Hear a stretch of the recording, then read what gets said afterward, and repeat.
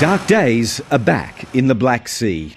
Now the 3-month deal to not blow up bulk-carrying ships has itself been scuppered. All bets are off. The grain will be grounded. Landlocked food supplies are just another price the world will pay for this war without end. This is an absolutely deliberate blockade by Russia.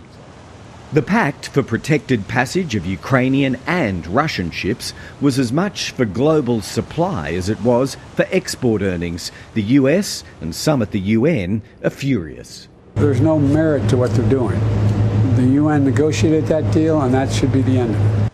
Ukraine doesn't concede for a minute that it provoked Moscow's peak with strikes on its navy. And if it did, that'd be yet further confirmation of the role unmanned aerial weaponry and surveillance is playing here. The war in Ukraine's been a testbed for new military technology. The expensive kit donated by NATO countries and neighbours, but also the cheaper, disruptive stuff in the hands of virtual amateurs in Ukraine. Now, this has pushed drone technology to the front line in ways we've barely seen before in full-blown combat.